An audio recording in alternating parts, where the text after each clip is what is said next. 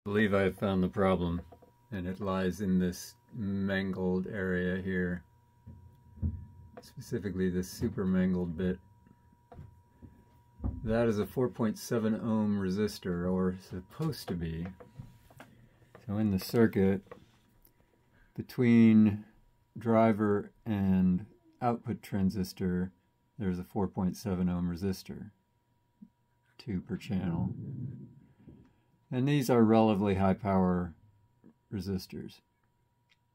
Somebody has obviously been here before, and that resistor must have previously failed, and they took it out and mangled the board in the process. Probably kind of cooked anyway. But they stuck in what looks to be a standard sort of half-watt. Where is it? Sorry, I can't get my thing to tilt over all the way. Alright, see that purple and yellow down there? Looks like a standard half-watt resistor. If you look at the other one, it's a gray, sort of fusible. And then for the other channel, they've got these fiberglass sleeves on them because they're right next to the plastic tubing around all those wires. And they must get hot.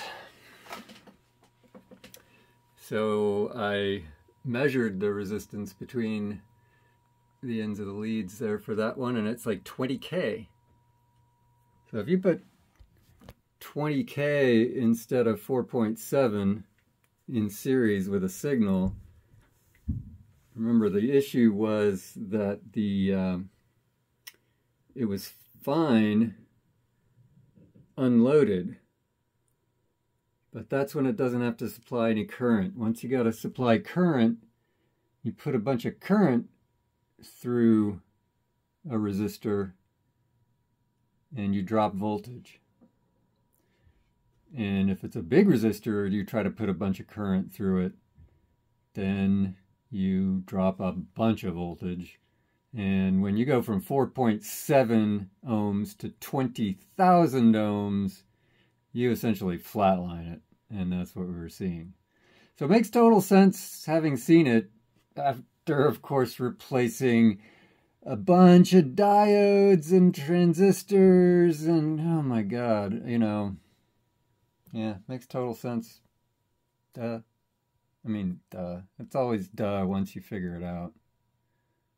Ciao.